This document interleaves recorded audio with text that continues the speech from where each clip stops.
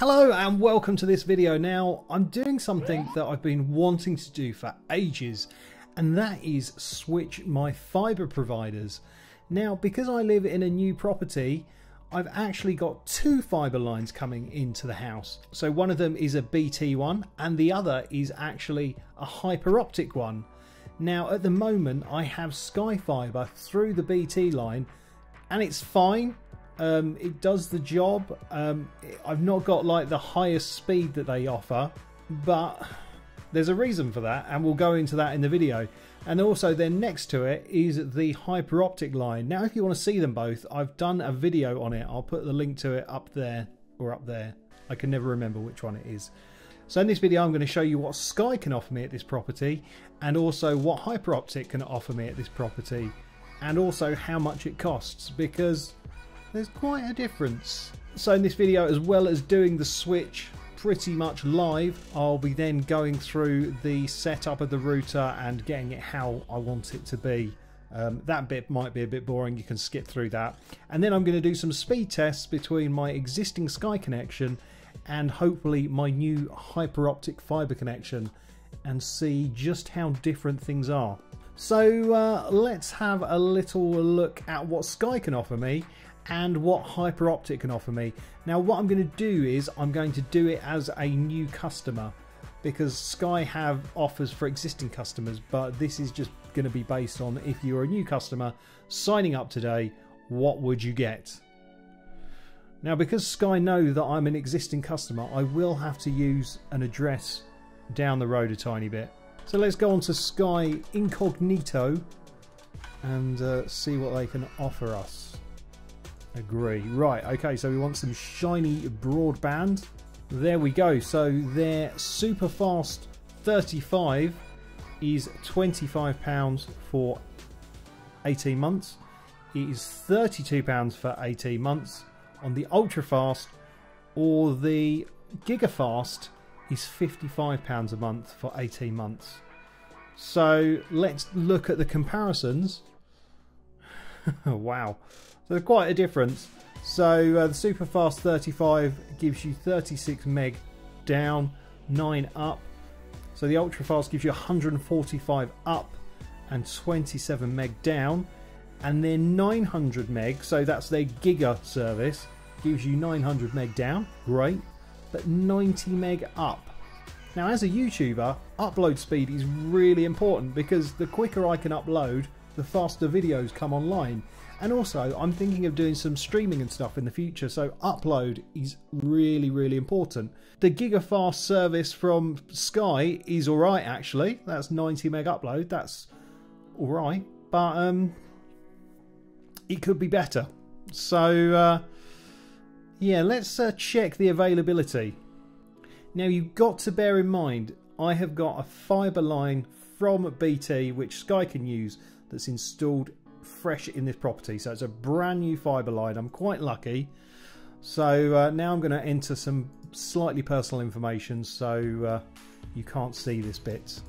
Now this is interesting, because with my brand new fibre line to the property, I can't actually get the gigafast service. The fastest service I can get from Sky is their Ultra Fast Plus, which will offer me between 470 to 515 meg download and 58 to 60 meg upload. Whew. And that is £42 a month for 18 months. So even with like a brand new fibre line directly to my property, that is the best that Sky can do. See, I think we're on the ultra fast service at the moment. Not for much longer though. Okay, so let's go to Hyperoptic and see what they can do. So again, personal information, you can't see this. Right, okay. Wowzers. So that sort of speaks for itself really. Now the Sky ones were for a 2-year contract. This is for a 2-year contract. So we can get a 50 meg package, a 150 meg package, a 500 meg package, or a gigabit package. And look, there are those prices there. That is mental. So yeah, look at those prices. Now the thing is, this is a synchronized service, so whatever speed you have going down, you have going up. In theory, I'm going to have a 900 meg download speed and a 900 meg upload speed. There's just no reason why I wouldn't switch. It's cheaper. I don't need an engineer out because the line's there all ready to go. And yeah, it's all bargainous. Why wouldn't I switch? Now obviously I'm very lucky because I've got a new house and I've got a Hyperoptic installed directly to me. Now you might find if you want to switch to Hyperoptic, you can't get it yet. Yeah, this isn't like available to all of the country. I know a lot of Bellway home installations around this area in Essex, they've all got Hyperoptic wired directly into them. I don't know how the availability is for different areas and different houses and stuff like that, so you'll have to check. So whilst this service is amazing, it's not available to everyone. I need to give a special shout out to all my channel members, especially David. Thank you so much for your continued support. I really do appreciate it. And if you want to buy some channel merch, then just go to merch.kiphakes.tv. For saving all this money and switching to a faster fibre package, you might want to thank me. You can buy some merch. Why not? Anyway, what I'm going to do now is I'm going to go through the sign up process and actually order myself some 1 gig fibre broadband. I won't show that because there's a lot of personal information. I've got to set up a direct debit and basically it would just be like a load of blurred out stuff. But I am getting 1 gigabit fibre to my property today. It should take less than 20 minutes because I've got all the gear in the cupboard downstairs. So hopefully when we come back, I'm going to be connected and zooming like a Mother Hubbard.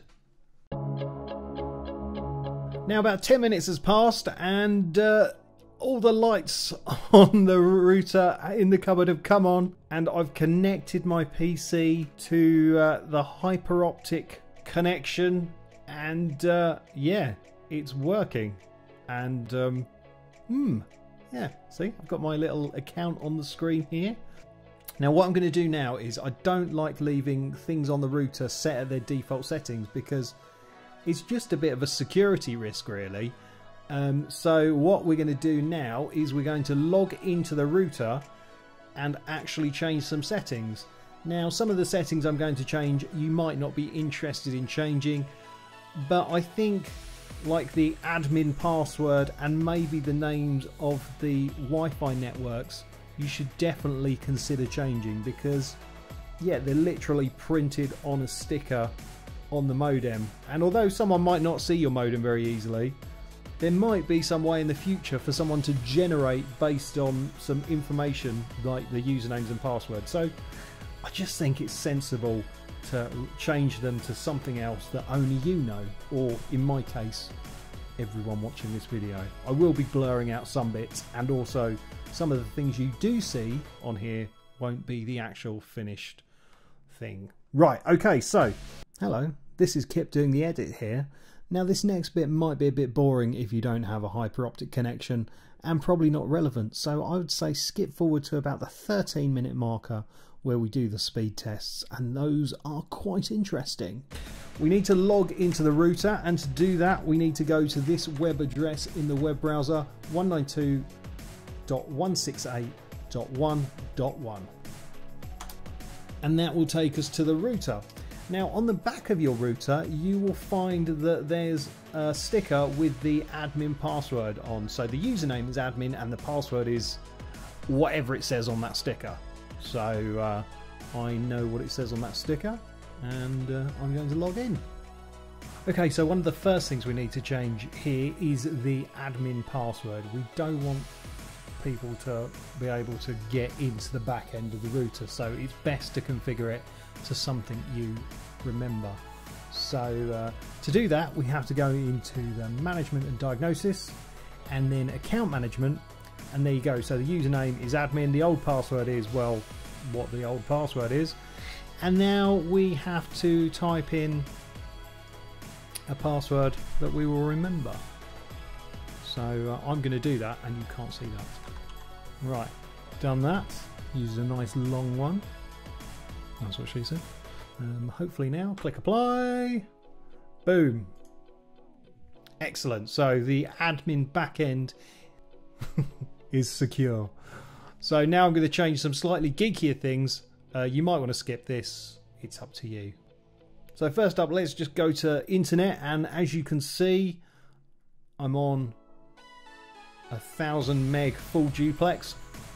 Mwah! Perfect. So if we go into local network, WLAN,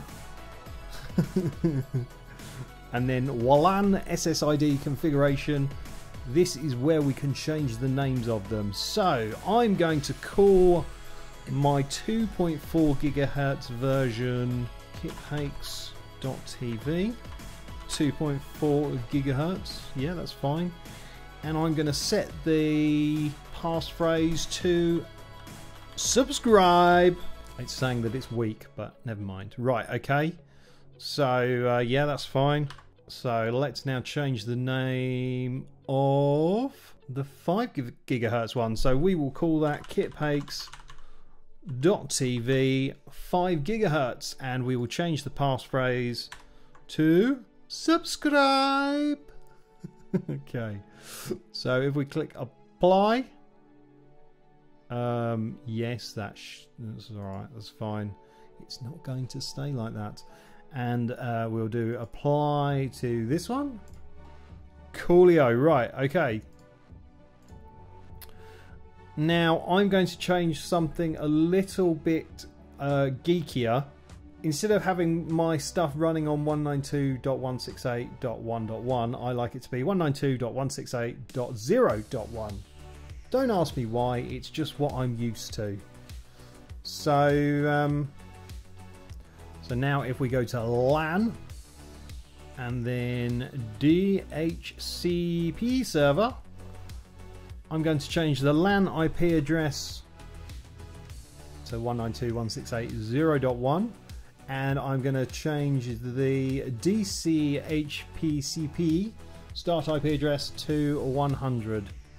And change that as well.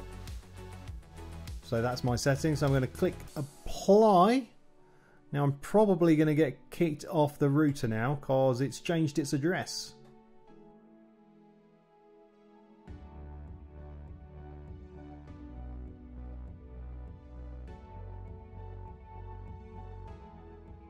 Right, okay, so I'm just going to run downstairs and plug the computer back into the Sky router so I can show you a speed test using my existing Sky connection, and we can see what kind of speeds we're getting with that. So back in a sec. Right, okay, so I've got the speed test app installed on this computer. It recommends that if you've got speeds over 100 meg, you should use the app rather than the website, just for reasons, I guess. Okay, so let's run that speed test and see how fast my Sky connection is. Go! Connecting. Okay, so we've got a ping of 4 milliseconds, which is absolutely fine. Now that download is creeping up. Well, no, it's maxing out at about 75 meg. And now what is that upload speed? Let's see. Oh, it's a struggling, isn't it? Oh, normally I can get that up to 18. Oh, I'm having trouble getting it up though. Oh, there we go. Right, okay, so maxed out at 7 meg. Okay, so I've switched the connection to this computer over to the Hyperoptic router. So in theory, and hopefully, we should see speeds that are a lot faster. So let's give that speed test a go. All right, let's get the speed test app up and go. Okay, ping 3 milliseconds. Oh my God, look at that download speed. Look at that download speed. There we go, we've hit 812 meg down. And what's the upload speed? The upload speed is even faster. Holy moly, look at that. 876 meg up. I can't believe those figures. Look at them. Wow, that is amazing. Oh, I'm blown away. That is so good. So let's just sort of go over everything again. So even though we've got a brand new fibre line from BT that Sky can take over, put into the property, Sky can't even get close to a gigabit. They can't give us that. The maximum they can give us was around 500 down and like, was it 60 up? Something like that. And yeah, that Hyperoptic just set up so quickly and it just works. And it's cheaper than Sky. That is brilliant. That is so good. This is going to change the way I work and upload videos and stuff like that, because I can just do it so much quicker. That is amazing. I'm so happy. And also I've got 3 months free. So yeah. If you want to become a Hyperoptic customer and get £25 off your first bill, then use my email address, which is kip@kiphakes.com, in the referral box. Like, I think you have to say I've been referred by someone, and put in my email address and you'll get £25 off your next bill. And for transparency, I will get £25 off my next bill. So that could save you even more money. Yeah, I'm just so happy with that, and it was so simple and straightforward to set up. I mean, obviously I've got the line directly into my house, and that might not be the case for everyone. You might not be able to get the service, but if you've got a new place with Hyperoptic installed into it, then I would absolutely switch, because I don't think, unless you get like a leased line or pay for a business line or something like that, you're going to get anywhere close to this speed for that price. That is mad. Okay, well, guess now I need to edit this video and upload it in light speed. I hope you enjoyed this video. Please do give it a like and drop a comment. It all helps this channel grow, and if you haven't already, then please do subscribe. It's completely free to subscribe, and hit the bell icon and you'll get notified when I upload new videos. I think that's it from me. Thank you so much for watching, but for now it's game over.